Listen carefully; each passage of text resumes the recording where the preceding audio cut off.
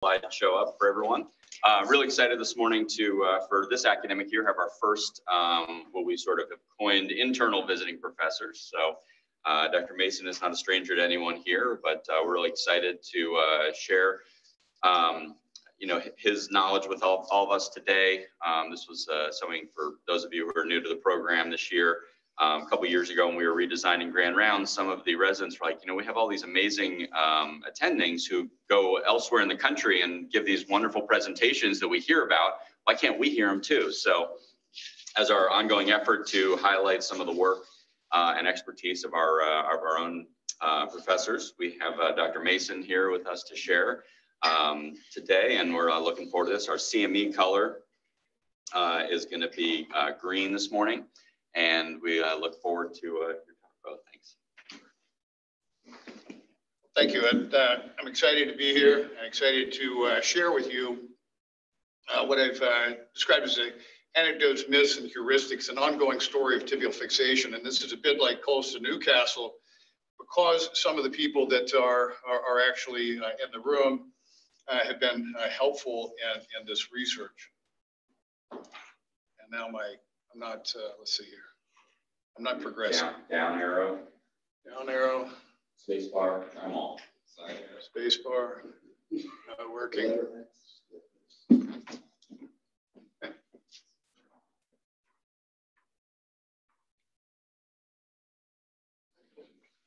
I think I hit the. There we go. So just I do have disclosures of which is pertinent that some of the research support was from Synthes, and I receive intellectual property royalties from Synthes. As a point to start, an anecdote is often thought of as something less than optimal in scientific circles because of the level of evidence. But an anecdote is actually derived from the Greek word unpublished or non-published. And I'd like to sort of stress with you, if I could, that virtually all science begins with an observation. So in order to create a theory, in order to be able to promote science, I think we look first to anecdotes. In the first New York Times bestseller book that Noah Harari wrote on Sapiens, A Brief History of Humankind, he actually took a bit of license in describing our evolution as a species. It's a wonderful read, but in there he describes how we communicate with one another and how we transfer information. And much of that information transfer occurs in the form of story. And stories have been categorized as basically myths. And you'd say, all right, in science, we discount myths and we want to sort of push away from myths, but myths are the single most powerful social consolidator for our entire species. Law, religion, politics, none of these are factually based, yet they provide order, structure, and community.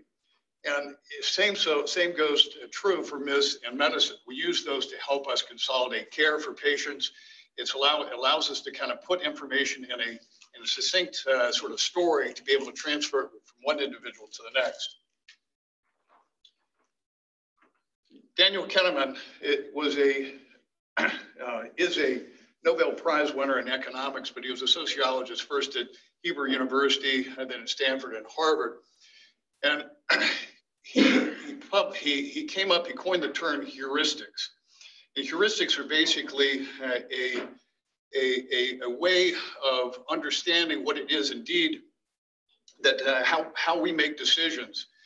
We assimilate information from multiple different directions in our day-to-day to be able to figure out whether to go after the gazelle on the plane or whether we make a decision about how to put a screw in here or there. But our ability to make those decisions is somewhat flawed. We're so self-confident in our rationality that we think that our decisions are indeed well considered, but it's a Swiss cheese model, if you will. Our minds are riddled with biases that lead to poor decision-making, and we often ignore data that we don't see, and we weigh evidence inappropriately, particularly that we do see. And all three of these can be useful in understanding the evolution of total knee arthroplasty. The modern era of total knee arthroplasty began in the early 70s. We'd started with total hip arthroplasty in 1961 with John Charnley.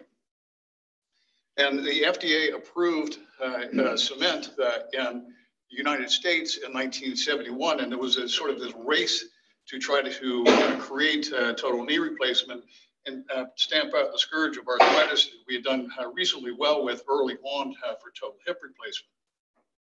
And it basically what it came down to by the end of the decade was the consolidation of, I think, essentially 3 different designs. And not that those are particularly important at this juncture, but we saw this fail-fast evolution. Multiple different designs were wrongfully thought out from the mechanics. We had failures that would occur within months of implantation. And it was a wild, wild west, if you will.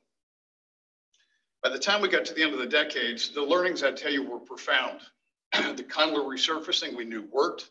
The stability we found was conveyed from both the soft tissue envelope as well as the implant design. We didn't need a hinge in there for every patient, but longevity was limited by loosening and wear, failure mechanisms, and some of the antiseptic teachings from total hip arthroplasty were transferred to total knee arthroplasty, but the issues remain and actually were slightly higher with total knees. In the early 1980s, there was indeed this rapid consolidation of design. This was led by condylar cemented designs, and the debates at that time focused more on kinematics, cruciate retaining versus cruciate substituting designs, and technical aspects of execution, whether we were looking at gap balancing or measured resection. And confluent with this was the story of polyethylene itself. It's interesting to note that until the early 1990s, the diseases that we thought that were leading to wear of total knee and total hip replacements were thought to be cement disease. It wasn't until somebody looked at these birefringent, under refractive microscopy, these birefringent crystals or particles that were inside the macrophages, they realized indeed that this was polyethylene that was causing a lot of this osteolytic response. So back up just a bit before that discovery, and we were looking at some of these issues on the tibial side where you saw radiolucent lines beneath these all polyethylene trays. And we thought, okay, brilliantly, if we can disperse the forces beneath the tibial tray by putting a metal backing on there, we might actually move forward. That turned out, in retrospect, to likely have been a mistake. We began to classify wear and delamination, and found conformity actually reduced the unit stresses that increased implant stability and reduced this delamination phenomena that we were seeing. We also understood that there were influences from manufacturing that led to some of the problems that we're having with osteolysis. Direct compression molding, lessons largely learned from the hip, performed better than machine bar stocked polyethylene. And the locking mechanisms themselves were quite poor at first. And we were seeing in the lab and in study on retrievals of up to 50x times higher wear rates on the undersurface or backside of polyethylene than on the articular side.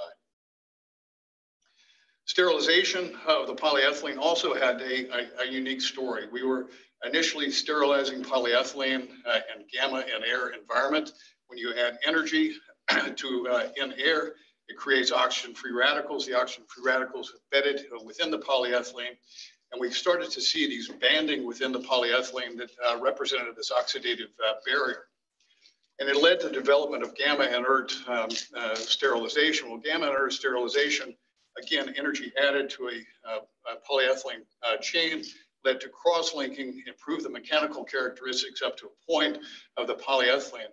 Interestingly, all of that had been discovered in in industry 10 years before, but not translated to medicine.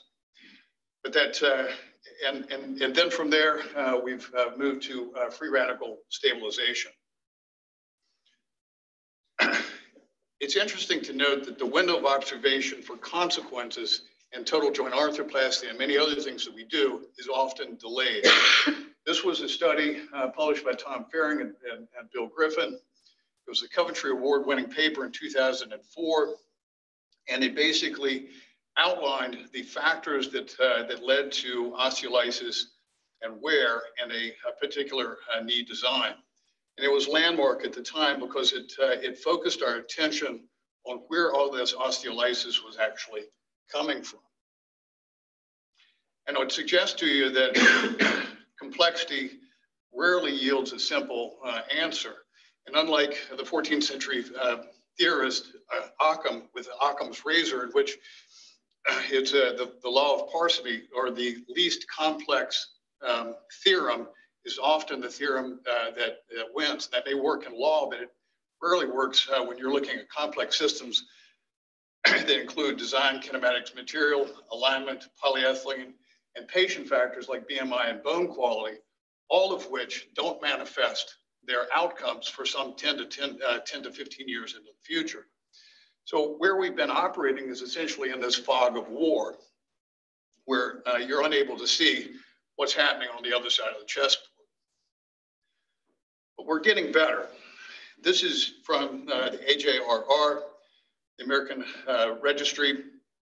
And you can see the horizontal lines here are looking at the Kaplan-Meier estimates of cumulative revision by year of knee replacement plotted year by year. And there's a slight negative trend to those lines as you get towards the right-hand side, which would tell us that indeed we are getting slightly better. But you need to kind of go back in time, if you will, and take a look at what happened circa 2002, around the time of Farring's article. If you look at why total knee arthroplasties were failing, polyethylene wear, loosening, and instability accounted for the vast majority, as a representative, vast majority of the long-term failure, whereas infection was the #1 reason for short-term or early failure.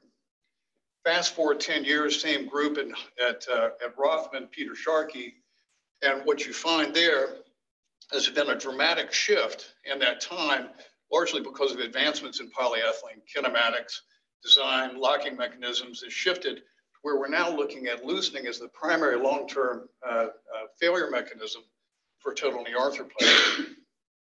This was the first registry data that really started to begin to highlight the positive slope of the loosening line. This is from the Australian Journal in 2014.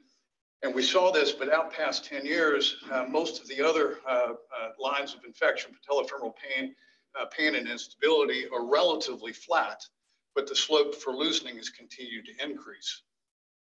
In fact, in the UK, all-class data distribution, reasons for infection past loosening is the second most common for revision after infection during the first year, and the most common after year 1.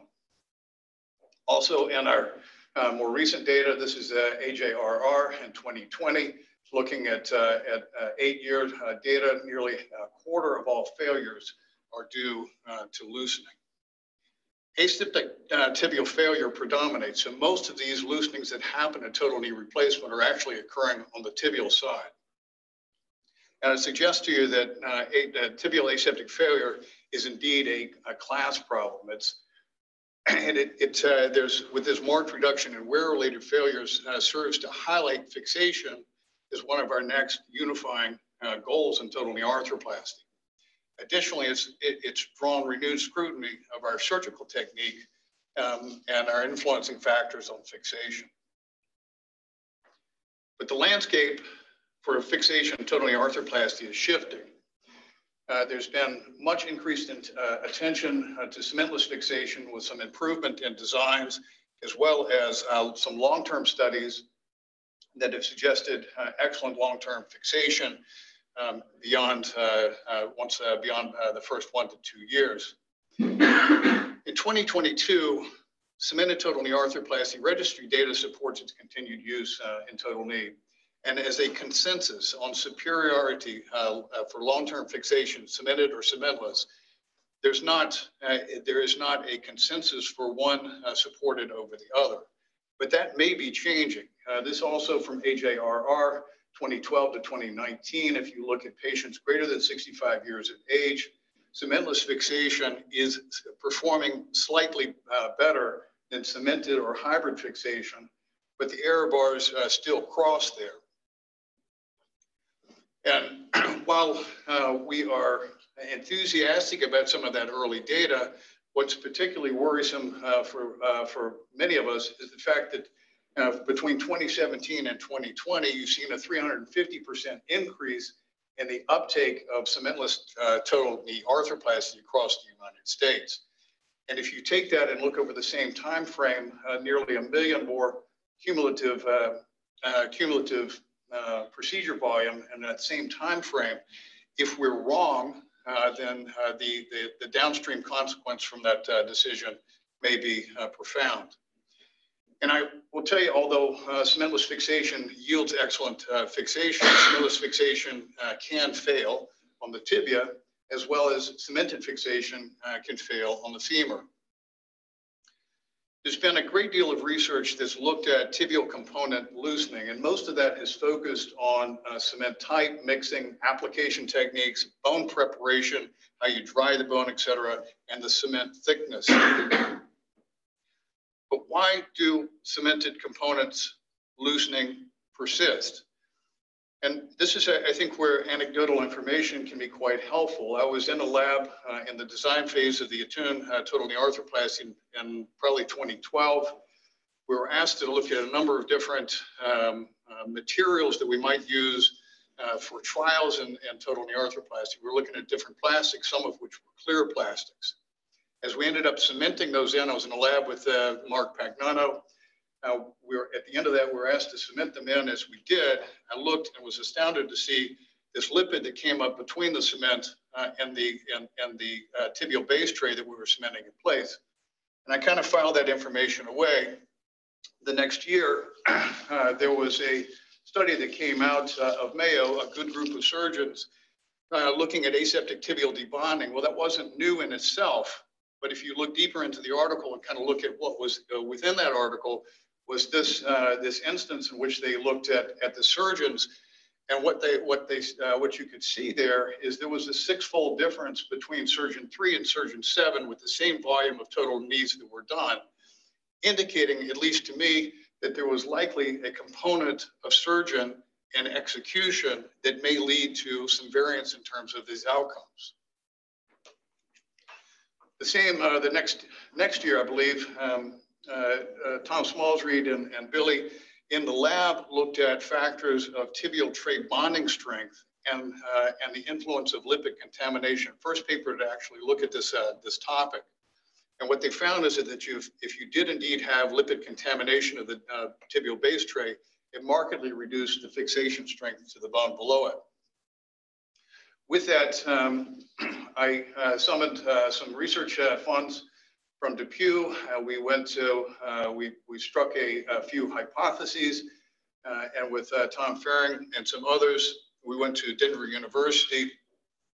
We hypothesized that cementation techniques have evolved from sequential to simultaneous, and we theorized that motion that occurred during simultaneous component fixation may have adverse effects on tibial fixation. So we asked 4 basic research questions. Does knee motion during cementation process change tibial fixation strength? Does knee motion influence marrow-lipid contamination of the implant cement interface? Does the marrow-lipid contamination change implant fixation strength? And does the type of tibial bone prep change tibial fixation strength when knee motion occurs during cementation? As methods, we had 36 lower extremity pelvis to toe cadaver, 72 knees. We matched those into 2 different cohorts, one in which on one side, the tibial implant was cemented into place and held motionless. That was the no motion side. And on the other side, at 7 minutes, the knee was taken through flexion and extension, and a gentle varus valgus stress was applied. And that was the motion subset, simulating what many surgeons do during their total knee arthroplasties. Prior to testing, we took a look at the space between the tibial base tray and the bone preparation, as well as between the bone prep and the prepared cancellous bone surface. And those in which the central fixation feature was in direct contact with the surrounding cancellous bone, those were referred to as no clearance, whereas those in which there was a mantle of created around the central tibial fixation feature. Those were clearance prep. Those were intentional in the instrumentation from a number of manufacturers because it was felt from learnings on the hip side that a mantle of cement around the implant may indeed be advantageous. Each specimen was randomly assigned to receive one of 9 different contemporary posterior stabilized total knee arthroplasty designs, one motion cohort, one non-motion cohort. To answer question 1, does knee motion during cementation process affect tibial tray fixation strength? The answer was a strong yes. By nearly 1/3, the motion that occurred during that cementation process impacted the overall pull-out strength by Enstrom. Does the knee motion influence marrow-lipid contamination of the cement implant interface? And again, the answer here was yes. On the no motion side, 58% of the surfaces were contaminated by lipid, whereas on the motion, 81%, and that was statistically significant. Every one of these tibial trays that were pulled off, no matter the type, had some degree of lipid contamination. The third question, does the marrow-lipid contamination affect implant fixation strength? Again, here, yes, a low negative correlation was observed between the amount of surface contamination and the resultant retention force across all the specimens. And finally, does the type of tibial bone prep affect tibial fixation strength when knee motion occurs during cementation? And here, the answer is also yes. Motion occurring, particularly in the clearance prep, strongly affected the reduction in fixation strength. So in other words, that extra movement that was allowed by the preparation into the cancellous bone was allowing that tibial base tray to move and hence disseminate lipids. In an internal study that was done looking at the tune system with standard and what was referred to as line-to-line, standard being the over-preparation, line-to-line being a more intimate fix, again, this correlation stood out. So the pull-out strength across all different of the 9 different preparations degraded with motion compared to non-motion, and the mantle preparation also had profound effects. So let's see if I can get this to run. So this is basically in the lab applying high viscosity cement in this circumstance, and watch what happens through the pinholes below. You can see the lipid that comes pouring out there. Pressure is held there on the motion side. The knee was brought into extension, and it was held motionless for 7 minutes, and then into extension at minute 7, and then a very light varus valgus stress. We went back and manufactured for each of the different companies these clear SLAs of the implant and cemented them in and filmed actually what was happening. With any type of force that occurred medial to lateral, any type of rocking anterior to posterior, you saw, no matter the manufacturer, you saw this lipid that was initially not there become evident, and you started to see this essentially debonding effect that was occurring. The more that you pushed on it, obviously, the more of that fluid wave you can imagine. Think in terms of taking a pane of glass and putting a single drop of water under it and put it on top of a flat table and move it on, pushing on any side of it, it's going to move that liquid around. Always what's happening there is this decrease in that bonding strength between the implant and the cement. So because we had not standardized, the reviewers didn't like where we were with that work. We had not standardized the bone density. We had not standardized the tibial prep. We went back and did the study. I actually went up to Brown University and did the study there. And this was recently presented at AAOS, and it was the randomized award paper was published this month with the help of Ryan Martin, Tom Faring. And what we did was essentially ask 3 slightly different questions. Does motion during cementation decrease initial implant fixation strength? Do the implants have similar pull-out strength? is the interface of failure associated with implant pullout strength. We had 40 cadaveric specimens, 80 knees, torso to toe specimens, 5 implant manufacturers, all of which are contemporary designs. This accounts for the vast majority of total knees that are performed in the United States. We blinded them to the manufacturer, and they randomized to a single implant manufacturer to each specimen, and then randomized one side to motion and the other side to the no motion. Again, one side was held with axial compression until cement cured on the no motion side. And on the motion side, axial compression was maintained until 7 minutes. And then the knee was taken through flexion, extension, and a very light varus valgus stress. The specimens were then prepared and placed in an instrom. We did pull-out testing, and a backside of each tray was analyzed, looking for the location of failure and the amount of lipid that was there. Implant E, we had some difficulty in attachment of the instrom to it. We were able to pull off 8 samples and broke the fixation feature. We had to come back 3 weeks later. We saw a widely disparate performance from after freezing the specimens, and removed those implant E from analysis. The entire mean cohort strength was nearly 5,000 newtons. And there was a statistically significant difference between motion, no motion, and motion, with no motion actually being superior. And between implants, a significant difference between the mean pull-out strength of implant A, B, C, and D, and particularly statistically significant, highly statistically significant between A and implant D. We did a visual assessment of these as well, and found 3 different failure modes: implant cement interface, in which it was pulled and debonded essentially; those in which the cement was still well bound to the implant, and it failed at the bone interface; and then a mixed failure pattern.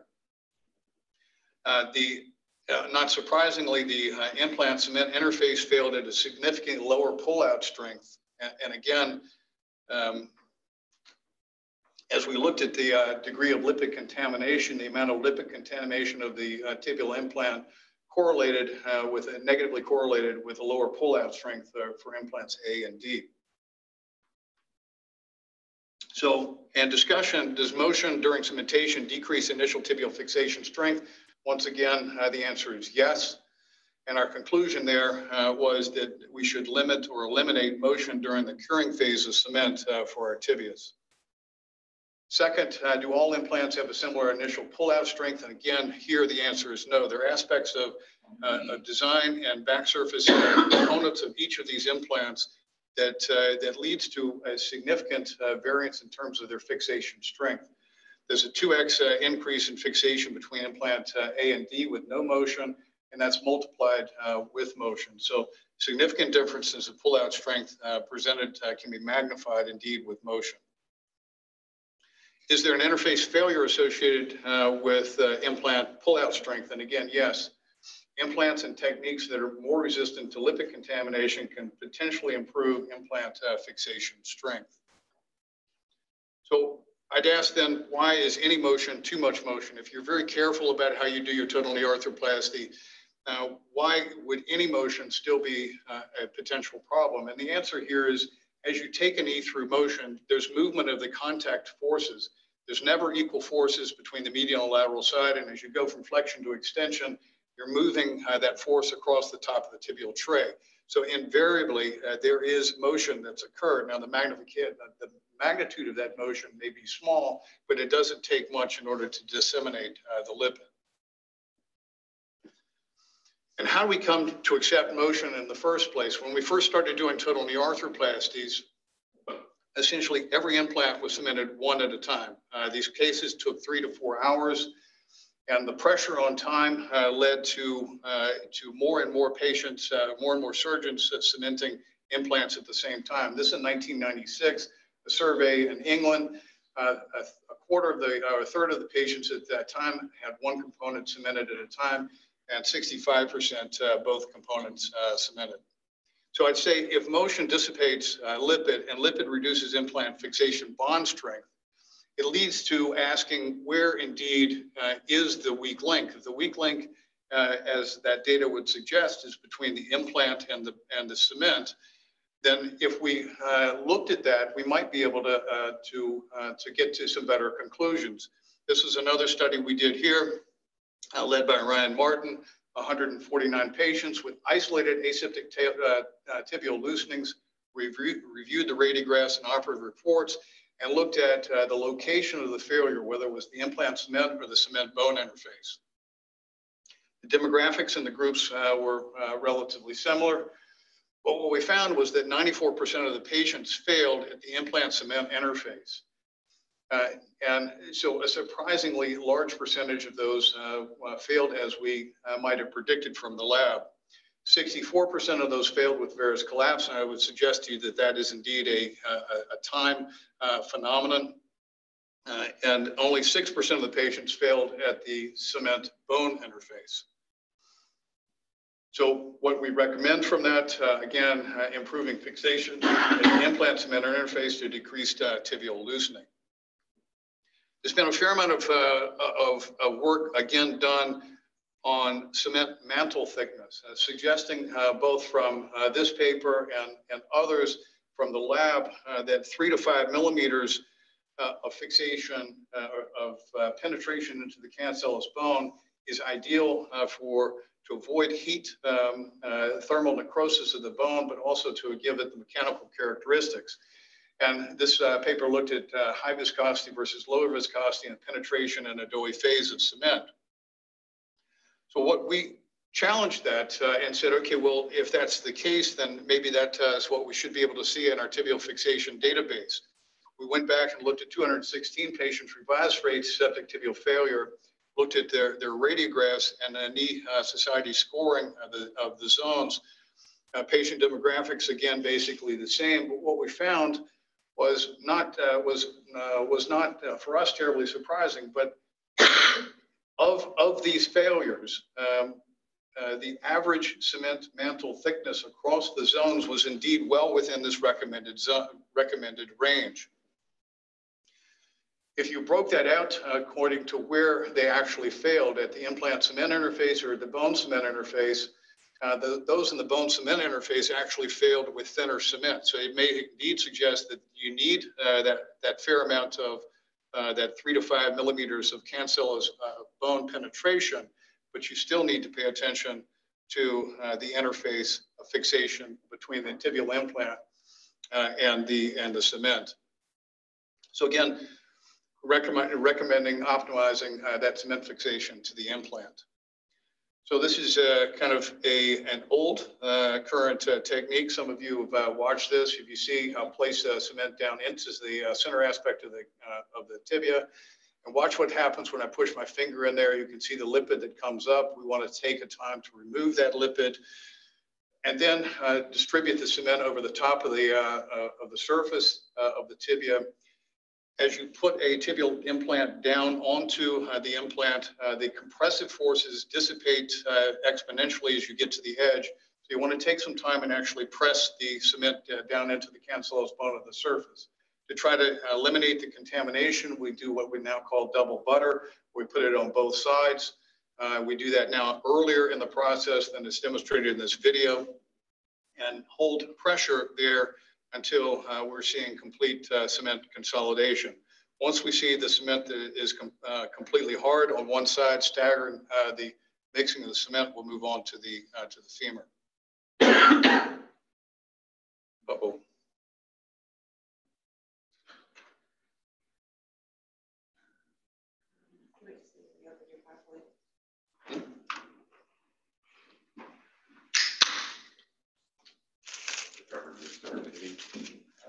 Always a new failure.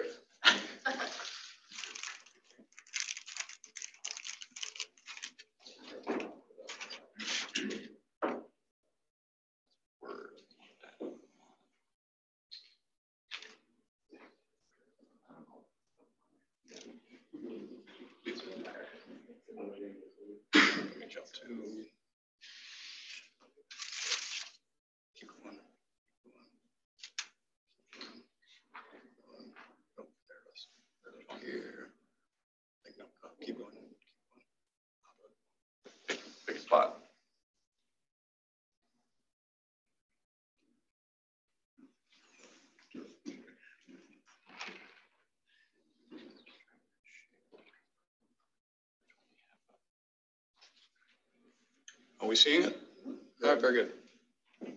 So again, in conclusion, with greater than 95% success for total knee arthroplasty at 10 years, and a myriad of failure mechanisms and influences, and a signal size for aseptic loosening of 1 to 3% per year, it takes us a long time to recognize our or surgeons' influence on this failure cycle.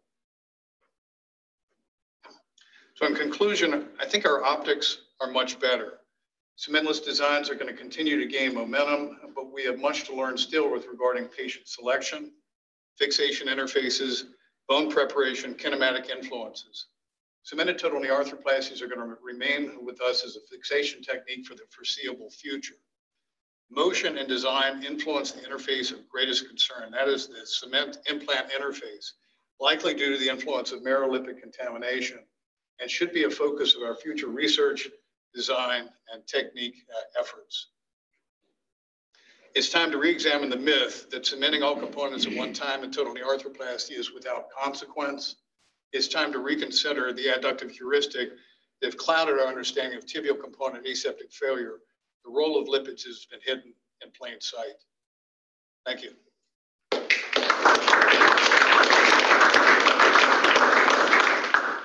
Well, awesome talk, very interesting, and we just did a tumor-related knee yesterday, so it's all kind of these concepts are all very fresh in my mind. So the one thing that you didn't talk about, I'm wondering how you guys think about that as well. I know there's been a move towards less use of tourniquets. So obviously, some of the lipid is from the bone itself, but it's marrow elements. So is there a way to evaluate the role of tourniquet use? Yes or no? Obviously, in a cadaver model, it's a bit tough to do. And secondly, the thing I do to visually think I have the tibia well prepared is use of a pulsevac. So wondering about those two things and how those play into your thinking on these concepts. So unfortunately, in contrast to this research, the way that tourniquet or tourniquetless total knee arthroplasties have been studied to date is based on the degree of bone penetration into the cement, which our study failures, a retrospective study, would clearly indicate that's not the right metric to be able to study that influence. There's a study that came out this past year in 2021 that looked at, as an RSA-based study, and looked at micromotion in testing following initial fixation. And in that study, those that had a very slight degree of micromotion, i.e. the ones that were potentially close to debonding or partially debonded, had the lower pull-off strength when tested. And that, again, is lab, maybe a little bit better way of testing into that theory of whether tourniquet is going to be impactful or not. I would suggest to you that unless you can keep it dry so that when you put that tibial implant down, femoral implant on, you're not seeing any expression of fluid. Because there's a component in marrow fluids, there's a component of lipid regardless. It's a mixed fluid there. That unless you can see it completely dry, you're not likely offsetting that influence. There've been a number of centers that have tried suction into the tibia or into the femur. We've tried that on the femoral side to reduce some of that pressure, upwelling, if you will, of those fluids.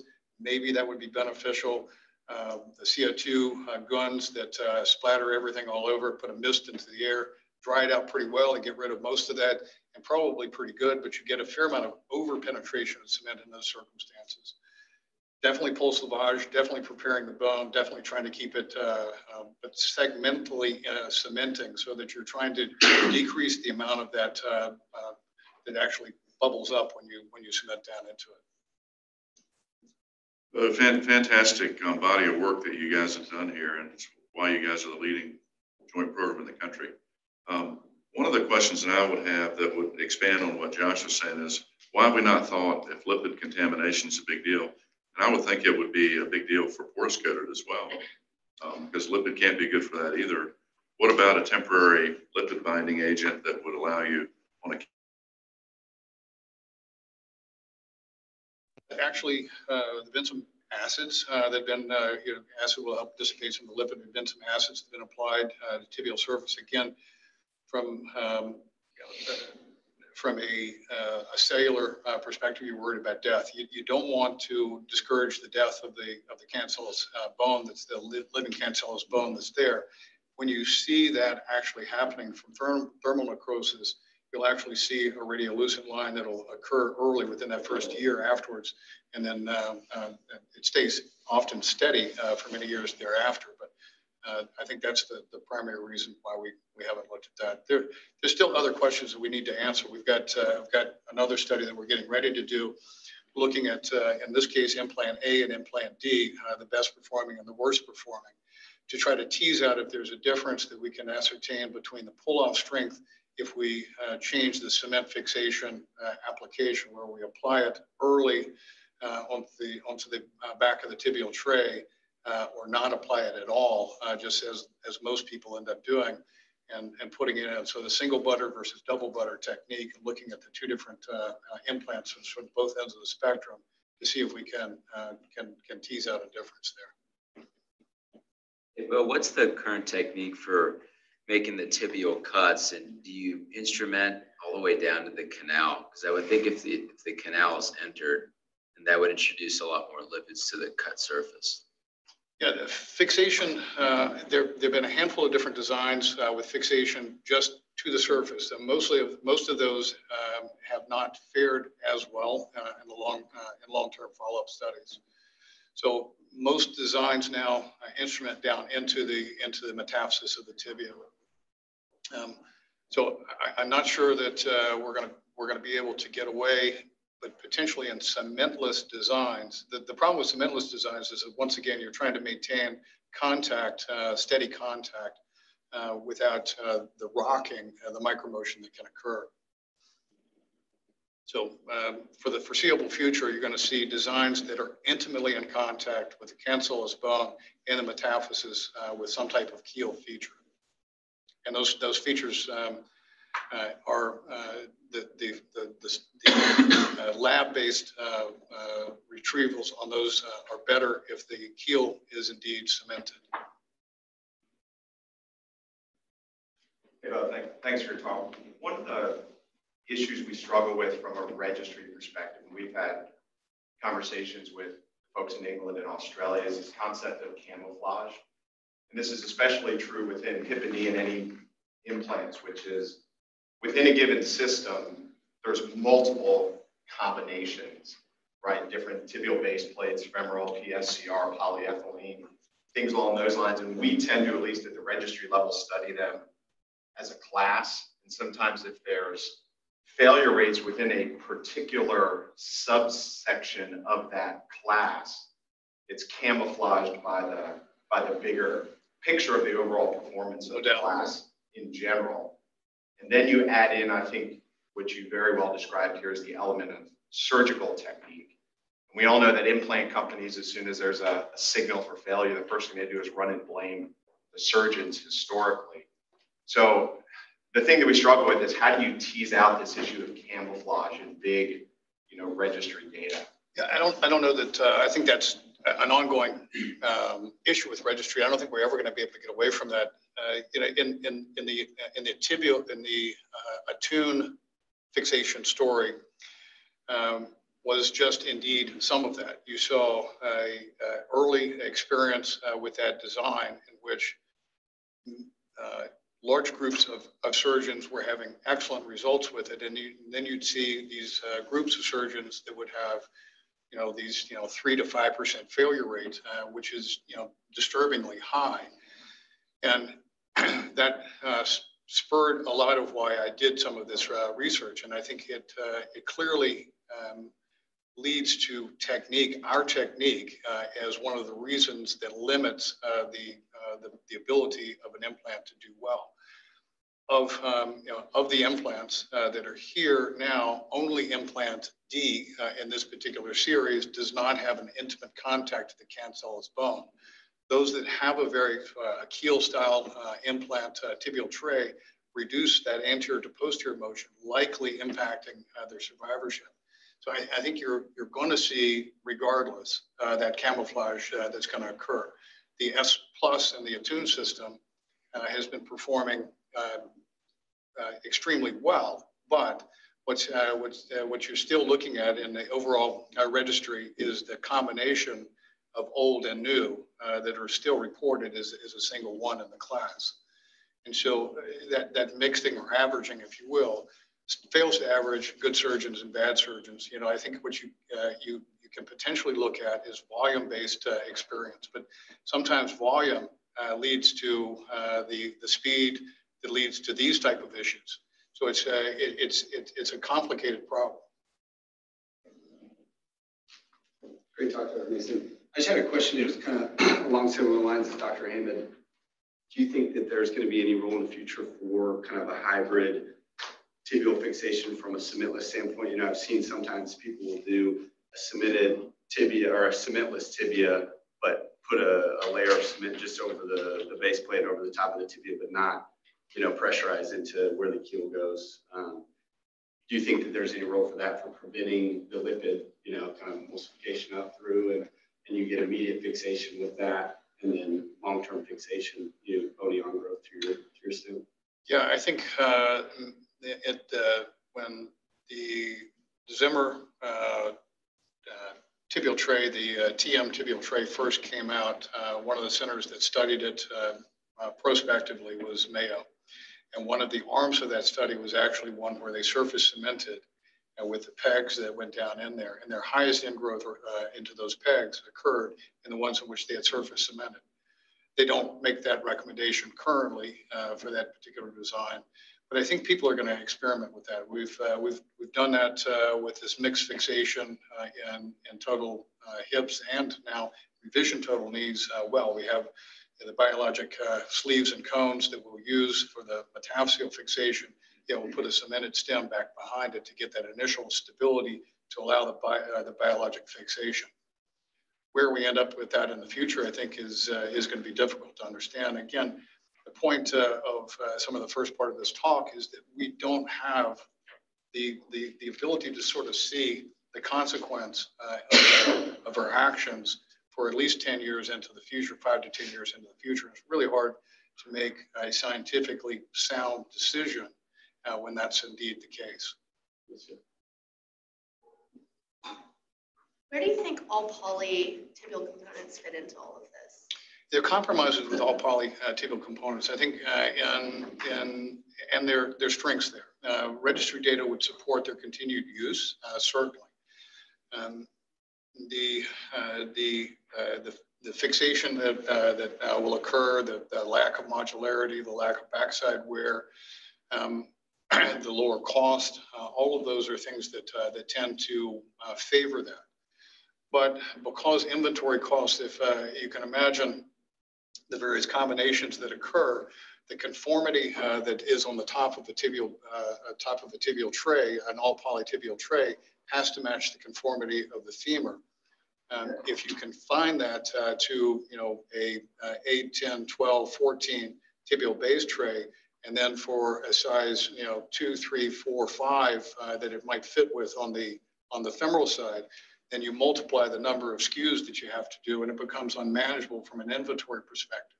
So what happens there is a compromise, which may be okay, and with current polyethylene, of the reduction in the conformity may lead to a little bit more instability, may lead to some other issues. So there's definitely a second side of that balance.